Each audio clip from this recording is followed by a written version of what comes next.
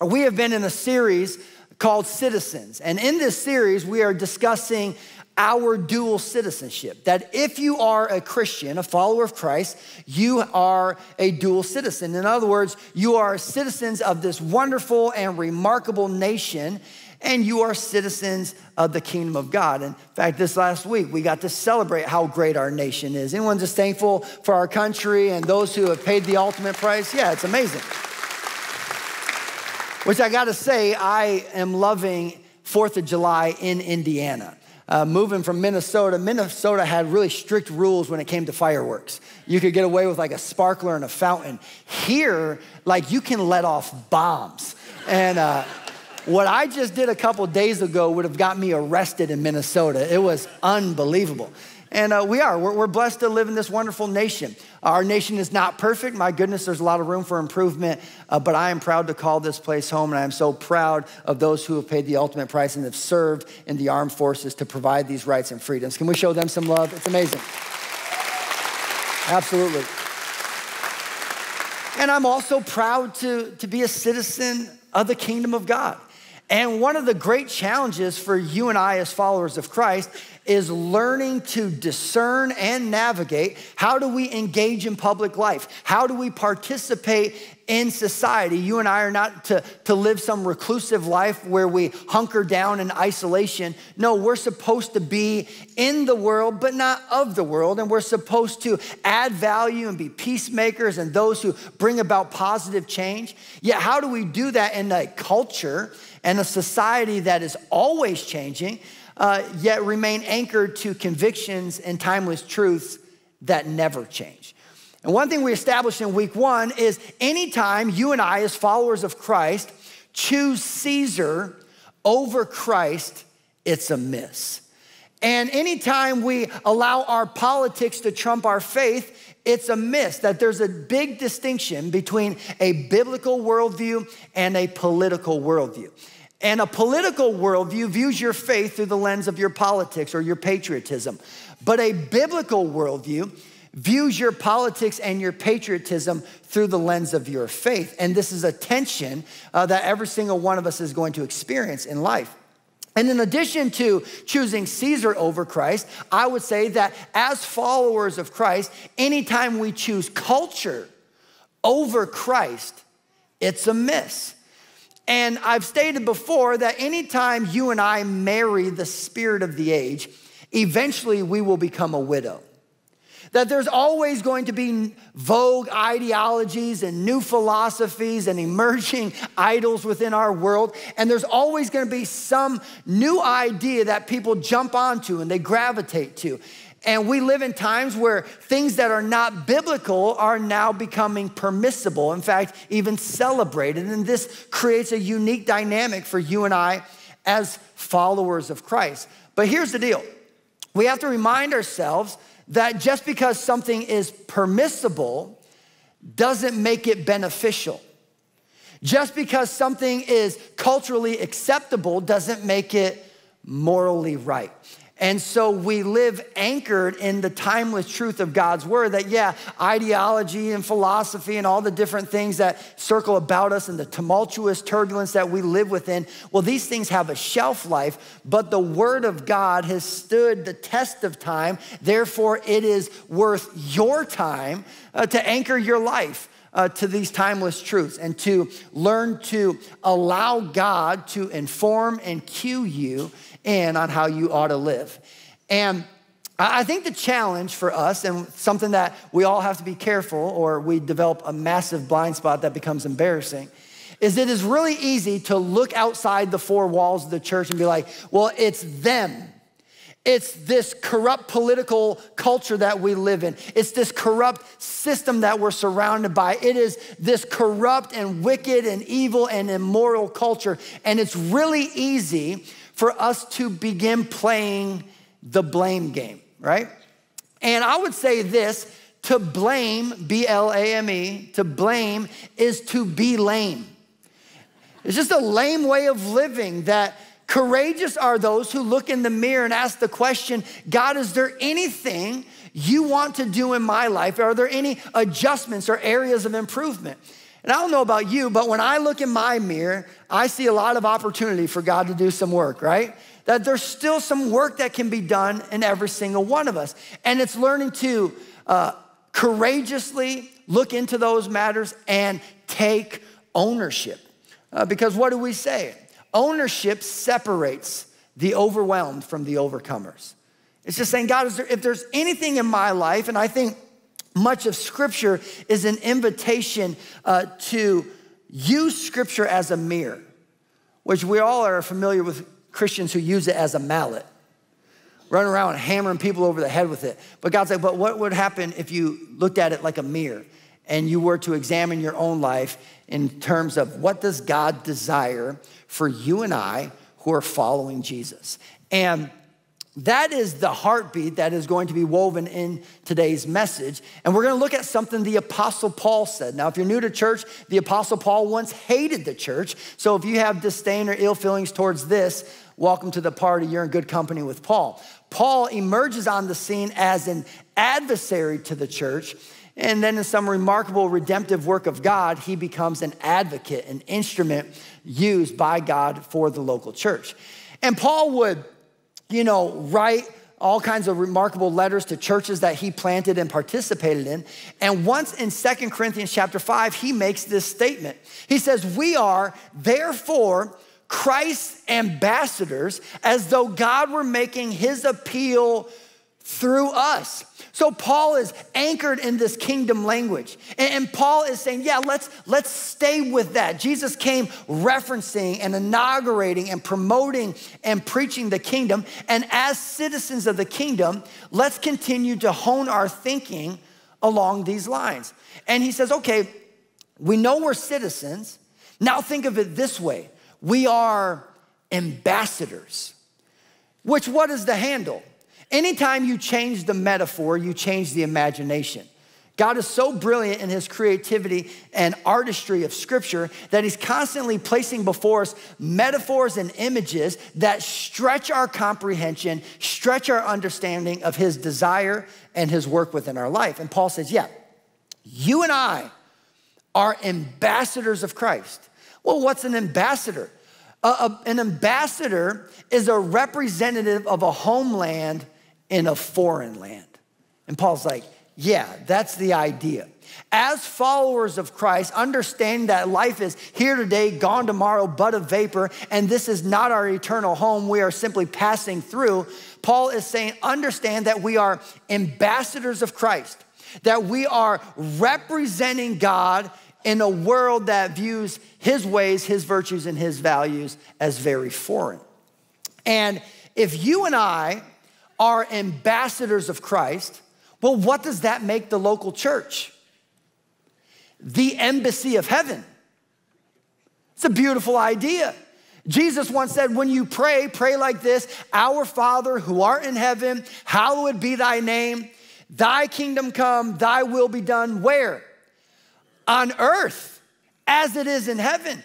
Jesus told us to pray, to anticipate, to long, and to desire heaven on earth. And God's plan A, the local church, is the representative of that. The representation and the embassy of this kingdom.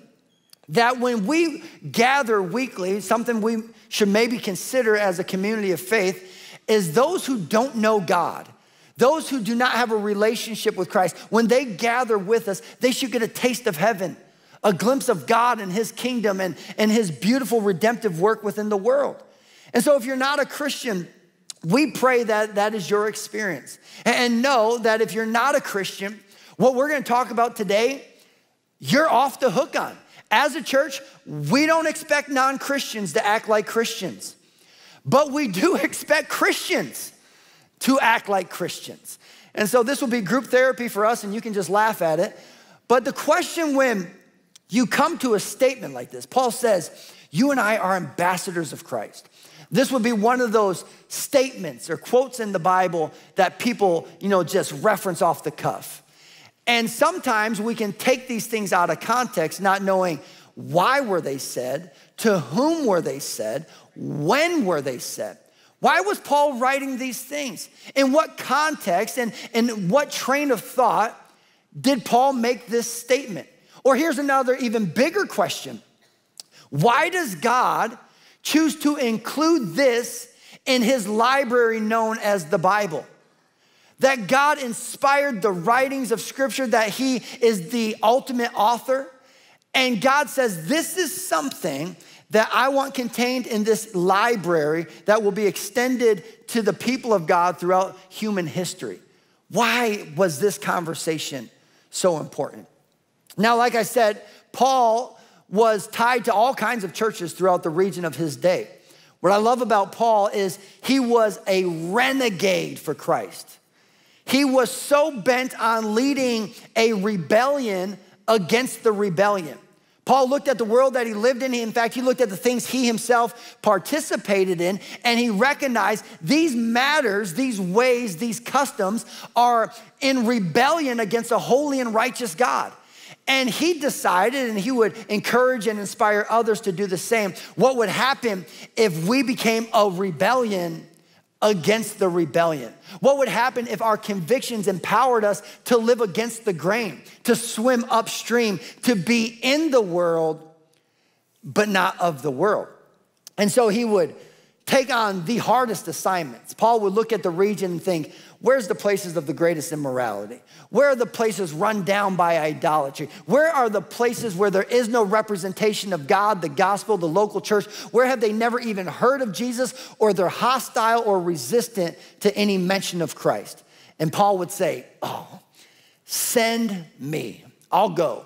And I love people like Paul, people who have that bold, audacious faith to say, I'll step out and extend grace to those who don't know they need it and those who are resistant towards it. So Paul would do this. He would plant churches, he'd raise up leaders, and he'd move on to the next space, and he'd continue circling back. He'd write letters, he would stay in contact. And there's no question in Paul's journey, in his ministry leadership career, if you will, the most difficult assignment, the hardest church that Paul ever had to deal with was the church in Corinth. That this church came with a lot of challenges. In fact, it exhausted Paul and came with a lot of personal pain for Paul, and it pushed him to his personal limits. And what you find in the church in Corinth is, one, they were surrounded by all kinds of wonky philosophy and ideology, and there was a ton of immorality around them circling about. And that eventually began to make its way into the local church, to where what happened was there began to be a rise of false teachers that started producing a very wonky theology. So Paul's having to address that. Simultaneously, there were toxic leaders within the church who were creating division and harboring dissension and slander and gossip and spreading false reports.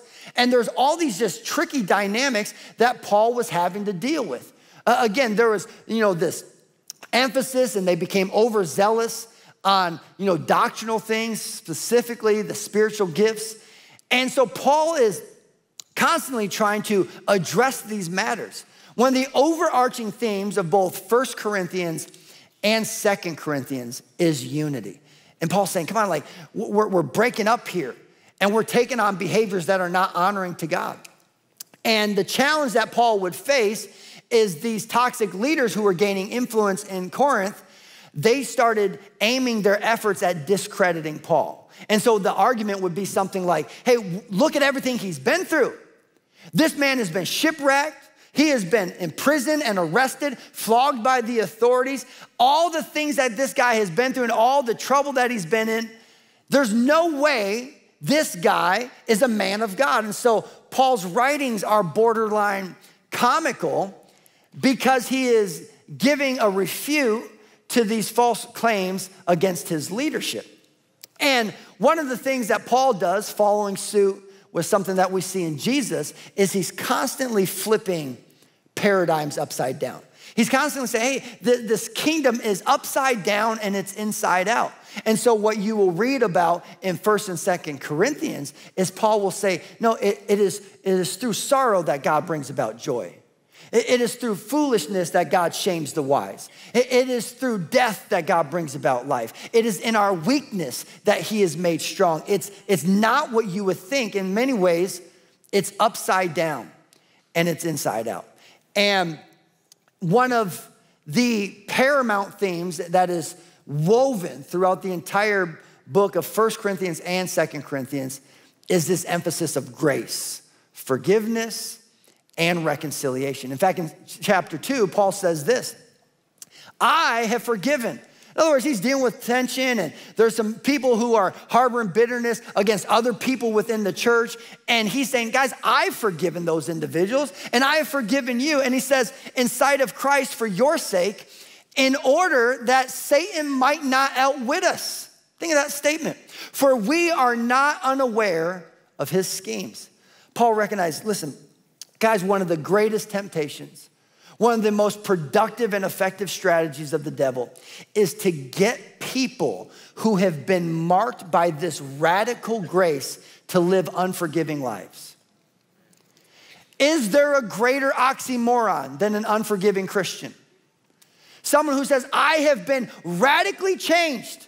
That this Jesus came, stepped into my shoes, died my death, and I didn't earn it, I didn't deserve it, but he extended remarkable life-altering grace to me, yet I'm going to withhold extending grace to someone else. And Paul says, yeah, the Christian who walks around harboring bitterness and holding on to unforgiveness is the person who has been duped and tricked by the devil. And what Paul is saying in his writings is he's saying, church in Corinth, there are people among you who claim to be followers of Christ, but they're not living in a way that is evident that they're actually following Christ. In fact, one of Paul's arguments would be, church in Corinth, one of the challenges that you have is you have counterfeit Christians, and they're creating confusion within the local church. And so Paul is building this idea. Now, coming in chapter 5, watch where he picks up.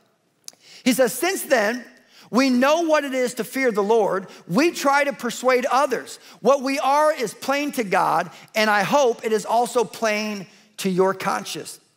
We are not trying to commend ourselves to you again, but are giving you an opportunity to take pride in us, so that you can answer those who take pride in what is seen rather than in what is in the heart. And I love this statement, it's comical.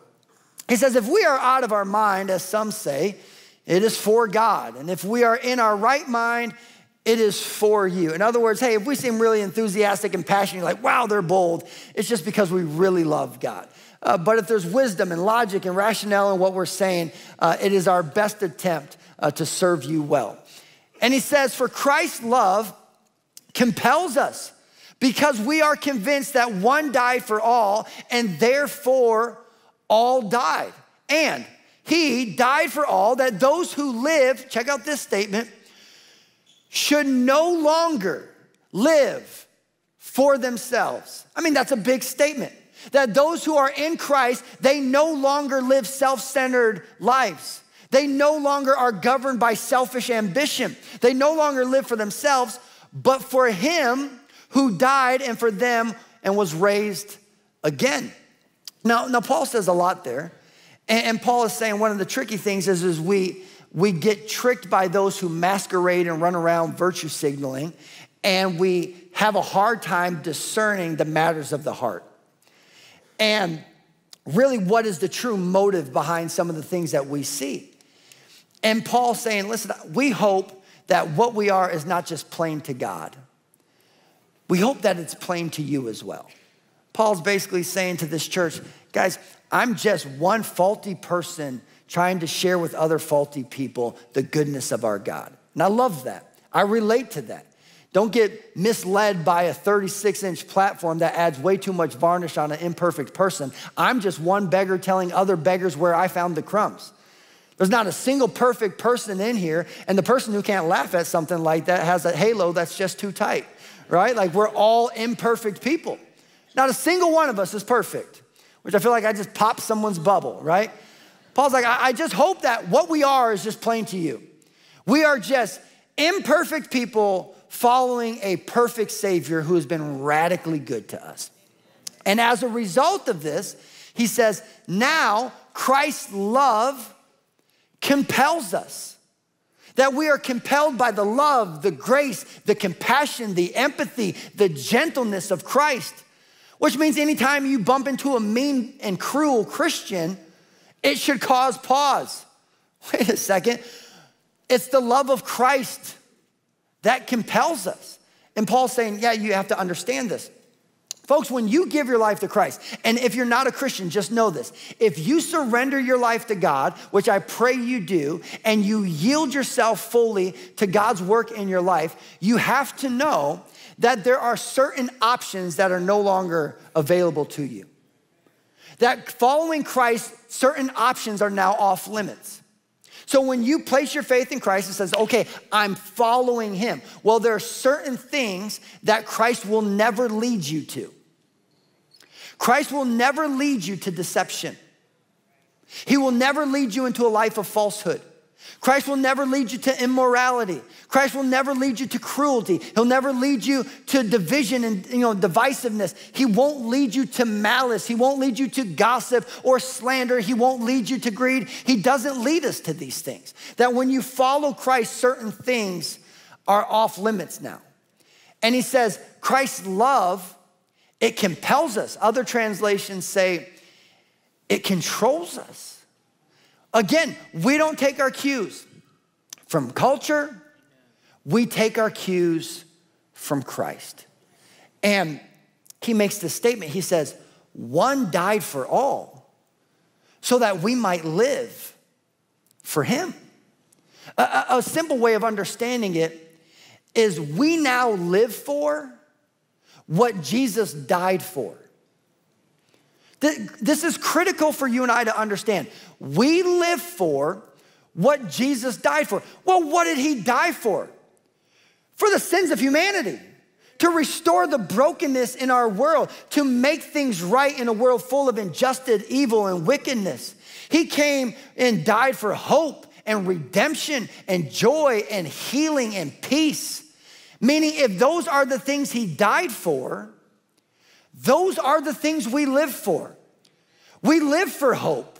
We live for joy. We live for peace. We live for healing. We live for redemption. We live for the salvation of broken souls. We are compelled by Christ. And this is so critical for you and I to understand, because the moment we stop taking our cues from Christ, it becomes pretty apparent who's actually following Jesus and who's not. And he makes that statement. He says, now that we are in Christ, we no longer live for ourselves. And something I've been pointing out in this series, and I'm bold in this, I'm confident in this, that our nation has been profoundly shaped, founded, and influenced by Judeo-Christian values. If you were to extract biblical instruction and biblical principle out of our nation, our country would be unrecognizable. I believe that. There has been a profound influence that the faith has had on our country. Now you have to flip that coin over and consider the other side of it. In the same way our faith has had influence over our country, is there any way that our country has had influence over our faith? And if you were to do a deep dive into church history, what you will discover is when, the original pioneers and pilgrims came over to this new land, much of what they wanted to establish was anti the establishment of Europe and its policies and the social order of the day. And so they said, no, we are going to establish a way of life that is bent on life, liberty, and the pursuit of happiness and independence. And there was this emphasis from day one on individualism, which in many ways, this has set our nation up for remarkable success. And in many ways, this has even empowered the church in really beautiful ways. But no solution in a faulty world is a perfect solution. There is a shadow to everything to some degree. And most will ask the question, well, how did we get to a point where in our nation we develop such shallow cultural Christianity. That's what we're being exposed of right now. That for the longest time, Christians have represented the majority in our nation, but the question is if that's the case, why weren't we doing better? And what we're being exposed of is we lacked true substance and stature and spiritual maturity. And there's been a biblical illiteracy that has really tripped up the church. And the question becomes, well, how did some of this happen?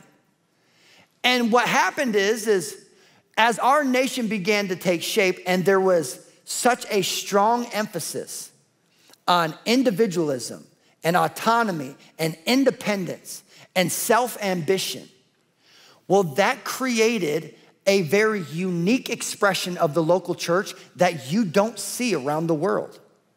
That our church in America doesn't look anything like the church in Europe and our parenting churches. And one of the biggest distinctions is we developed a frame of mind, whereas around the world, they ask the question, as a follower of Christ, what can I do for the church? We have flipped that. And in our culture, we ask, what can the church do for me? And so what happens, and this is not a dig on you, quite honestly, it's pastors like myself who have played into this nonsense. And so then we develop communities of faith that are built and comprised of consumers, not contributors. And Paul is saying, yeah, well, if you get into my writings and if you get into the gospel and God's desire for his people, you're gonna find that there are some things that this life with Christ runs against the grain of the growing obsession with individualism within our nation. And you just look at the next generation and what social media and technology and all things digital has done. It is widening the gap where in our world we are becoming more and more and more isolated and ostracized from the world around us. And Paul's saying, yeah, but if you're a follower of Christ, you don't approach life that way. If you're a follower of Christ, you do not live with this ambition to disconnect and to live a self-centered life. No, you recognize that God's work in your life is tied to God's work in someone else's life. So he goes on to say this. He says, so from now on, we regard no one from a worldly point of view. Though we once regarded Christ in this way, we do so no longer. In other words, Paul's saying, Jesus was perfect. And there was a time we got it wrong about Jesus. And if we were wrong about Jesus, oh my goodness, what are the chances we might be wrong about other people? So maybe we should just take a deep breath and humble ourselves and just operate with a little bit more gentleness. Therefore, if anyone is in Christ, the new creation has come, the old is gone, and the new is here. All this is from God, who reconciled to himself through Christ, who reconciled us to himself through Christ, and gave us the ministry of reconciliation. So we're all new creations in Christ, and now God has given us the ministry of reconciliation.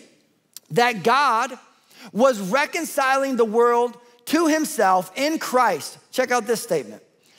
Not counting people's sins against them. And he has committed to us the message of reconciliation. In other words, he's like, the moment you become a Christian, you view people differently. You don't walk around casting judgment on people the way others do. No. You see the thumbprint of God and the imago Dei, and that they're created in the image and likeness of God. And there's something in you that longs for everyone to experience the goodness and the redemptive work of God in and through their life. That God can save anybody.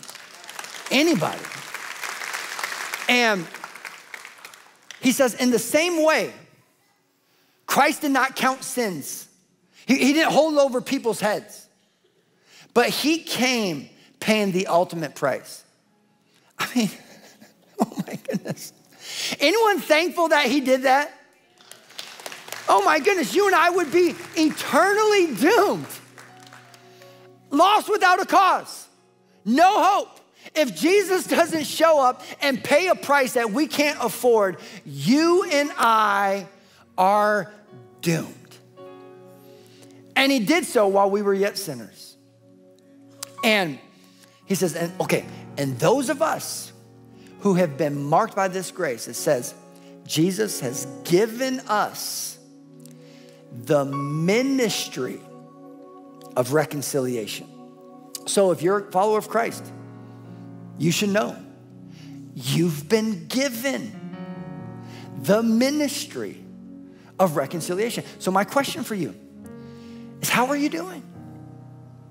What do your efforts look like? How much do you focus and participate on restoring broken relationships? How much do you focus on living with an open heart and extending grace to those who need it? Oh my goodness. Folks, what Paul is saying is, would you just go through life and would you respond to other people's brokenness in the same way you are praying people respond to your brokenness? And would you just, hey, life is tough. We're all going through it. Folks, that's the thing. Life is hard. Come on, wave at me if you've discovered that. Marriage is difficult at times. Raising children is difficult. Managing a career, living within this culture, dealing with physical illnesses, financial struggles. Life comes with challenges. It's hard. And Paul's saying, yeah. So as siblings in this family of God, what would it look like if we didn't make things harder on each other? And we leaned in and linked arms and we sought to encourage and serve and uplift one another. He says, you've been given the ministry. And then he even clarifies it. He says, and Christ has committed to us the message of reconciliation. God is such a good parent. Ever like commit your kids to things that they didn't want to sign up for? It's like, oh, you're gonna love it.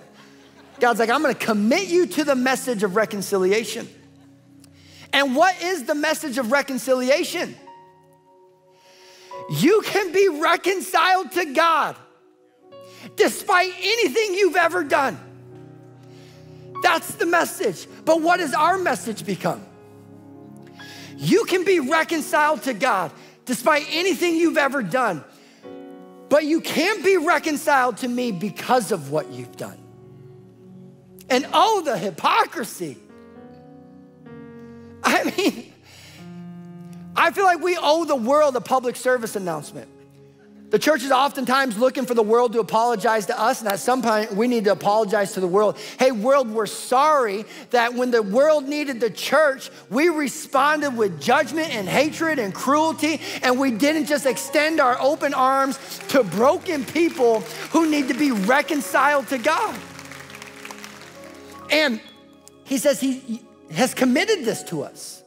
Other translations will say entrusted, but the Greek word there is tithemi, which means to place under control. And you actually find this same language in the parable of the talents. Jesus says, hey, the kingdom of God is like a master who divvies up his possessions, and he gives one servant 5 talents and another servant 2 talents and another servant 1 talent. And it says he goes away for a while and then he comes back and he says, hey, what did you do with what I placed under your control? And the first servant's like, man, I've been fruitful. I've been diligent. I invested it. I was able to multiply it. And he's like, well done. And he goes to the next servant and he says, what did you do with what I placed under your control? He said, I did the same thing. I was fruitful and I multiplied it, and I was intentional and I was diligent.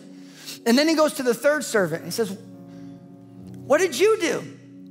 And he says, I didn't do anything. I just hid it.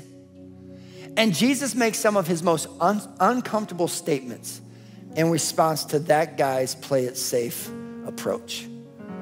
And there's gonna come a point where Christ is gonna ask every single one of us, what did you do with the message and the ministry of reconciliation that I placed under your control? And it is in this context that Paul then says, therefore, we are ambassadors, representatives of a king and a God and a Lord whose heart is enormous for the world. And we seek reconciliation and mending the brokenness in our world. Now, I just want to read to you how Paul ends his argument. In chapter 6, this is just where he ends when talking this thought with the church in Corinth. He says this. Let's go to chapter 6. As God's co-workers, we urge you not to receive God's grace in vain. In other words, don't say you're a recipient of this grace and not live as though it's true in your life. For he says, in the time of my favor, I heard you, and in the day of salvation, I helped you. I tell you, now is the time of God's favor. Now is the day of salvation. We put no stumbling block in anyone's paths, so that our ministry, the ministry of reconciliation, will not be discredited. Now watch what he says.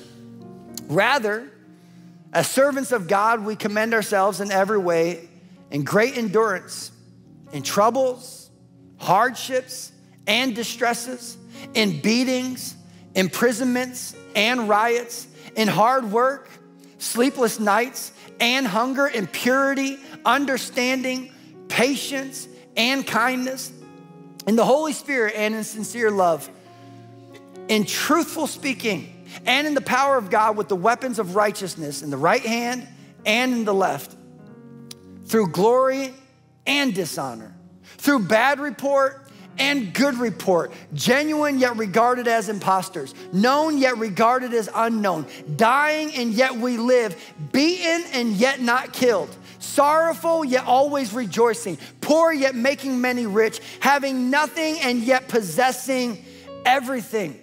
We have spoken freely to you, Corinthians, and opened wide our hearts to you. We are not withholding our affection from you, but you are withholding yours from us. As a fair exchange, I speak as to my children. Open wide your hearts also. He's speaking to a church in turmoil, and he's like, we're not withholding our affection. Would you open your heart also? And again, Paul's saying, when the siblings that are part of the family of God live with wide open hearts and love, and they don't withhold affection to each other, God's like, yeah. That's how God makes his appeal to the world. That the rest of the world looks in on the faith community and they're like, oh my goodness, life is hard. How great would it be to be a part of a community and a family like that?